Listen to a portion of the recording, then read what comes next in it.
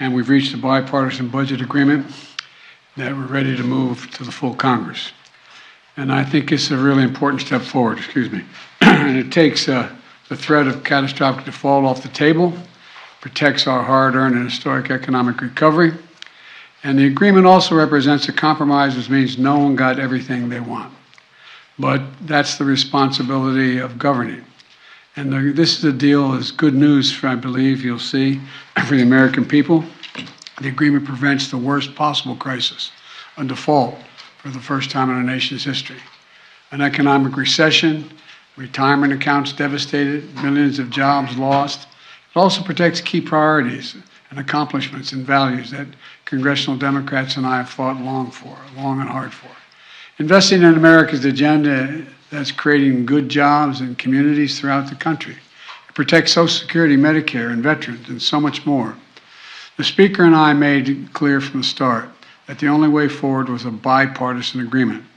That agreement now goes to the United States House and to the Senate.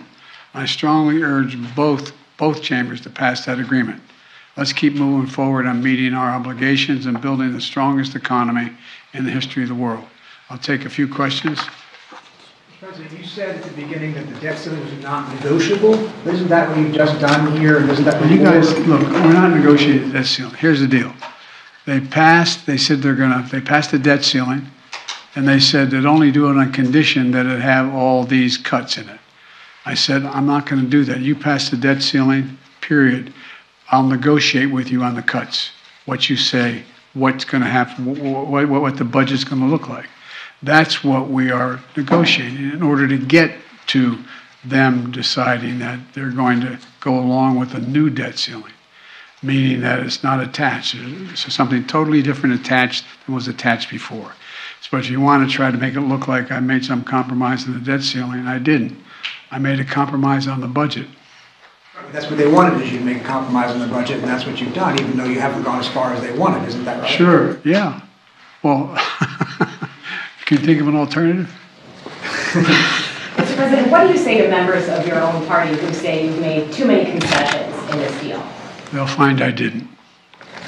Mr. President, on your allies and adversaries to America, would you be willing to say about what you think this process said to those adversaries and allies? You have a deal now, but what does the process say? What does the struggle say to them? Well, it says we've been through this more than once, and it's just the nature of the way we handle the deficit and handle whether we're going to, each year, going to pay our debts. And it's happened more than once. It will probably happen again, but it's not going to happen at least for another 2 years here. And I don't think beyond that it won't either. Oh, wow, friends. So this is happening.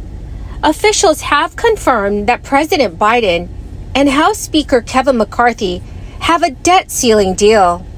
The agreement includes many different provisions and adjustments to relief programs, tax credits, and more. So in this video, I'll be sharing with you exactly how this new bill may affect you. My dearest friends, please make sure that you watch until the end of this video. Also, tomorrow, on Memorial Day, I'll be announcing several winners for the Walmart gift card giveaway of $75. If you would like to enter the giveaway, all you have to do, friends, is click and like several of my videos and then comment below the keyword of each video that you watch.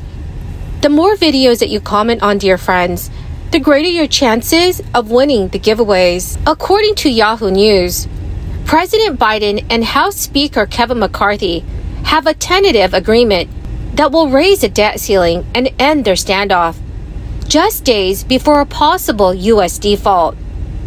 The deal, once enacted, will boost the nation's borrowing limit for 2 years and take the full faith and credit of the U.S. off the negotiating table through the next presidential election. So that gives politicians and markets an extended breather on an issue that regularly leads to economic chaos. McCarthy and Biden will now face the task of getting it passed into law before June 5, 2023, when Treasury Secretary Janet Yellen says the U.S. government may run out of money to pay all of its bills. Lawmakers on both the left and the right immediately raised concerns about some of the compromises. The details of the deal are still emerging. What is already clear is that it proposes an array of changes to how our government operates. There will be new limits on government spending, new requirements around accessing government assistance, and some cuts in red tape associated with energy projects. At the center of this deal is an agreement on government spending. This issue nearly derailed the talks. The two sides were at odds over a GOP demand to roll back increases in discretionary government spending that were approved by Congress last year, just before Republicans took control of the House of Representatives. In the end, President Biden and Speaker McCarthy agreed to keep overall non-defense spending largely at current levels into next year. Then in 2025, there will be a small 1% increase in spending. The two sides were able to make the math work, thanks to appropriation adjustments that will lead to cuts in some key areas, but not as much as Republicans had initially demanded. Another big issue that remained unresolved until the very last hour was what work requirements would be required in return for access to government assistance, such as food stamps and the Temporary Assistance for Needy Families program. So this deal will make changes to what some Americans need to access those two programs.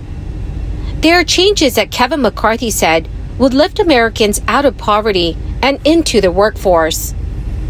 According to White House aides, Speaker McCarthy told his caucus behind closed doors that the final requirements are a little stronger than even what Republicans had passed in their debt ceiling proposal in March. There were additional compromises as well as some issues that ended on the cutting room floor. Permitting reform is addressed, apparently in a limited way. Industry groups and lawmakers have long complained about the mountains of government red tape that often stand in the way of energy projects. The aim is to streamline the government's review process for energy projects in the years ahead, but the full provisions have not yet been formally released. Senators Joe Manchin and John Barrasso are also aiming to produce a more comprehensive bipartisan deal on the permitting reform issue this coming summer. Another issue that appears not to be addressed in a significant way is green energy tax credits. Republicans wanted to repeal the credits that were part of Biden's Inflation Reduction Act last year, claiming they were market distorting. The deal also does not appear to include White House ideas for raising additional revenue through closing tax loopholes that could have impacted tax bills in industries like energy. Another issue left on the cutting room floor are student loans. Republicans had initially aimed to use the debt ceiling debt to cancel President Biden's effort to forgive student loan, but the GOP ended up backing down, knowing that there is ongoing litigation that could lead the Supreme Court to cancel the effort in the months ahead anyways. Speaker McCarthy has signaled early in the negotiations he would be willing to let that be an issue decided in the courts. Thank you so much, friends, for being here and for being part of this community. I will be announcing several winners tomorrow on Memorial Day for the Walmart gift card giveaway. If you'd like to enter the weekly giveaways, friends, all you have to do is click and like several of my videos, and then comment below the keyword of each video that you watch. The more videos that you watch and then comment on, the greater your chances, friends, of winning the giveaways. Thank you and have a wonderful and very blessed Memorial Day weekend.